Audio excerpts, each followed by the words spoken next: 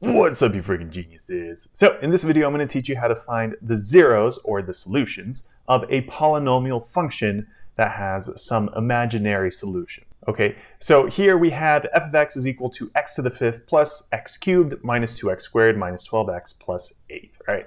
So the first thing I want to point out here is look at the biggest exponent. It's a 5, right? So that means we're going to have 5 solutions. Okay, the biggest exponent in your polynomial tells you how many solutions you have to have. Okay, so as you can see, this polynomial looks like it'd be pretty difficult to factor, right? So there's 2 big steps that we have to follow. The first one is just dividing p over q to find some possible solutions. And then the second one is checking your solutions using synthetic division, right? So let's start with step 1, p over q. So what does that mean? So p, this number on top, are the factors of your constant, right? The number at the very end. So here is a positive 8. The factors of positive 8, or in other words, the numbers that divide evenly into 8, so those would be positive or negative 1, positive or negative 2, positive or negative 4, and positive or negative 8, all right? And then we're going to divide those by q. And your q numbers are the factors of your leading coefficient. So here you can see our leading coefficient, we basically have a 1 right there, right? So the factors of 1 are positive or negative 1, right? Those are the only 2. So here p over q would just be these positive and negative numbers up here divided by these 2 numbers down here. Okay, so what would be our possible solutions? So let's work these out. So first we have positive 1 divided by positive 1, that's just equal to 1, right? Positive 2 divided by positive 1, that's equal to 2, right? Positive 4 divided by 1 is 4, and we have 8, right? The other way we can evaluate these is saying negative 1 divided by positive 1, right? That would be negative 1. Negative 2 divided by positive 1, that would be negative 2, right? So we'd get negative 4 and negative 8, right? Now, it doesn't matter how else we mix up the positives and the negatives, right? These are just all the possible solutions we have now, okay? And the way that you check each number or each solution is by using synthetic division. Okay, so I'm just going to check this first number, so it's just a positive 1, right?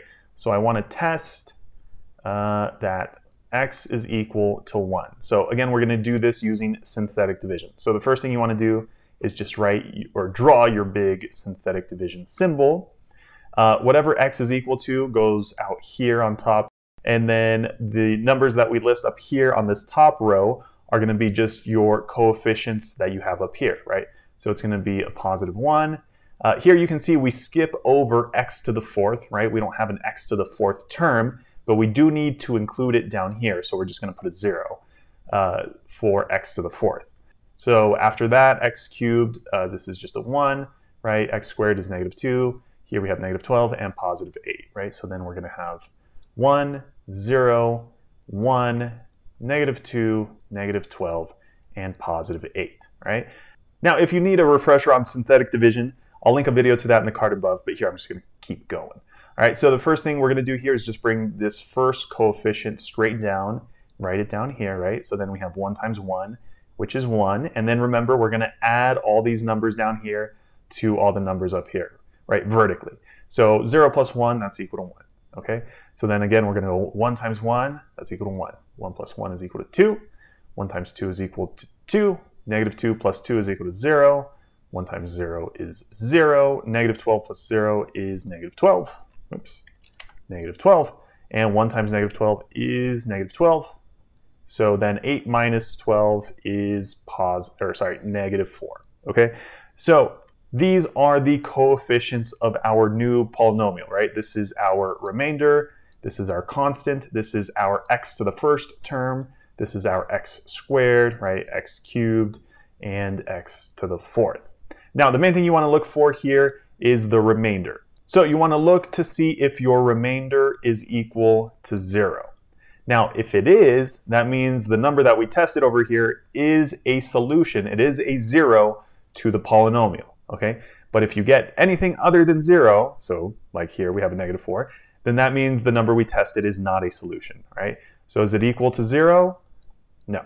Okay, so that means that x is equal to 1 is not a solution. It's not a 0. Okay, so then we have to just test the next point. So then we would test positive 2 here. All right, so let's test x is equal to 2. All right, so we'll put a 2 on the outside right here. Right, we'll write our coefficients again. So 1, 0, 1, negative 2, negative 12, and 8.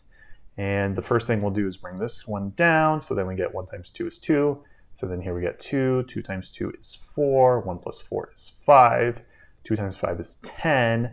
Negative 2 plus 10 is 8. 2 times 8 is 16.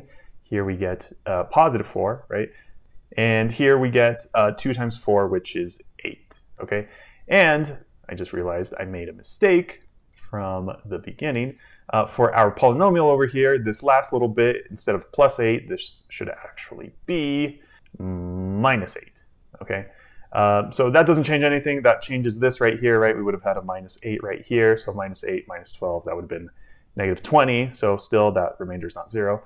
But now we have a negative 8 right here. Okay, so then negative 8 plus 8 is equal to 0, right? So then here you can see our remainder does equal 0. So that means the x, the solution that we tested, is a solution, right? So x is equal to 2 is a solution.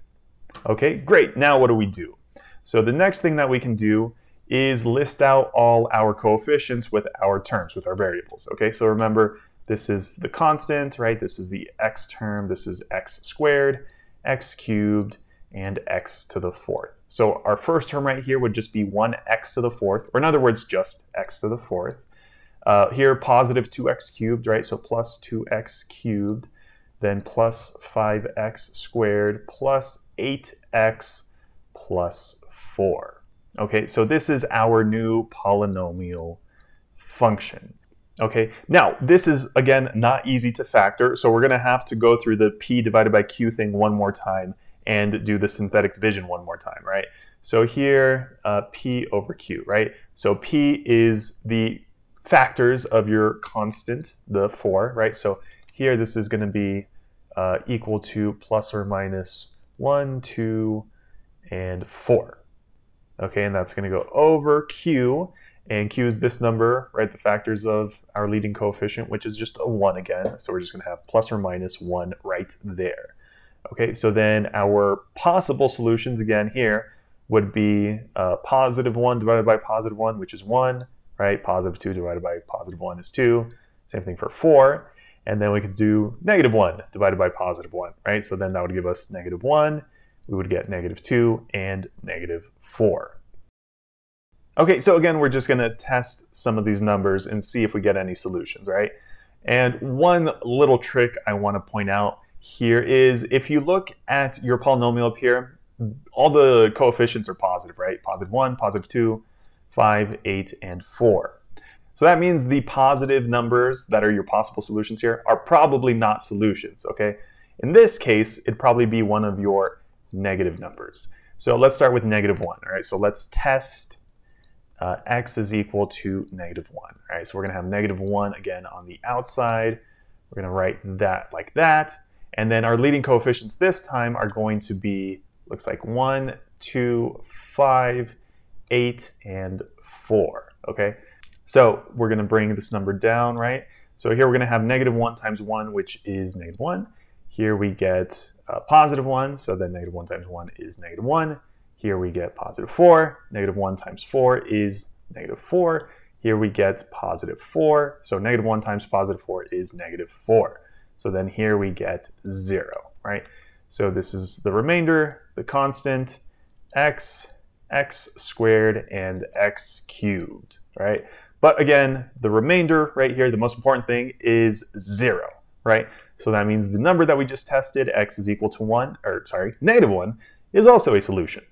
Okay, great. So we're going to write down those two solutions, right? So we know that x is equal to 2 and negative 1 so far, right? So again, we're going to just write this all out with our leading coefficients and our terms.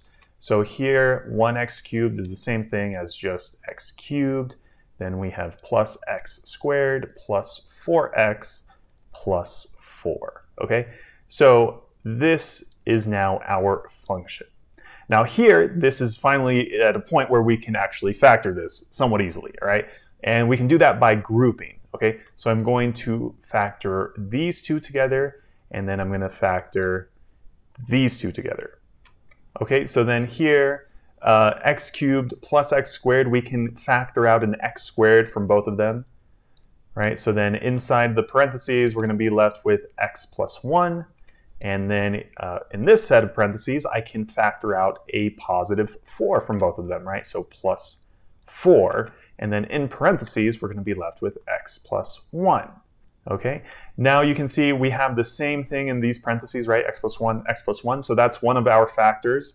So this is going to be equal to x plus 1. And then our other factor would just be made up of the two terms we factored out, right? So this x squared and this positive 4. So then we're going to have x squared plus 4 like that. Okay, now remember our other two solutions were x is equal to 2 and negative 1, right? So then our other two factors that we're going to write here are x minus 2 and x plus 1, right? You always want to take the opposite sign of what you have here, right? Because to solve for these factors, you just set them equal to 0. So here, x minus 2 is equal to 0. So then here you can see that x is equal to positive 2, right? So x is equal to positive 2. So that's why we took the opposite sign. And same thing over here. That's why we take the opposite sign there. Okay, just want to be clear about that. Now the last thing that we have here is this x squared plus 4 that we need to solve for. So again, to solve for this, all you need to do is set it equal to 0, right? So then I'm just going to write it up here. So x squared plus 4 is equal to 0. Here we'll subtract 4 from both sides. So we get x squared is equal to negative 4. Now, there's obviously no number that you can square where it would give you a negative answer, right? So to solve for x over here and get rid of this exponent, we need to take the square root of both sides, right? Now, again, there's no such thing as the square root of a negative number. So this is where the imaginary solutions come in, right? So first of all, this square root and squared exponent cancel out. So then we just have an x on this side. So we get that x is equal to the square root of negative 4, which is equal to plus or minus, and the square root of just 4 is equal to 2, right? So we'll put a 2 right there. And since it's negative in there, that's what makes it imaginary.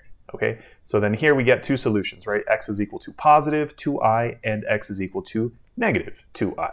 Okay, so then if you want to write all these factored out, it would be x plus 1, and then this one would be x, so we have two solutions, right? Plus 2i and minus 2i, so we could just write plus 2i times x minus 2i, and then x minus 2 and x plus 1, all right? So again, this is f of x, right? So f of x is equal to all these factors multiplied together. Now to find each of the zeros, remember just set them equal to 0, right? So in this first one, we'll see that x is equal to negative 1. Here, x would be equal to negative 2i. Here, x is equal to positive 2i. Here, x is equal to positive 2. And here, x is equal to negative 1, right? So then we have our 5 zeros, our 5 solutions here, right? 1, 2, 3, 4, 5.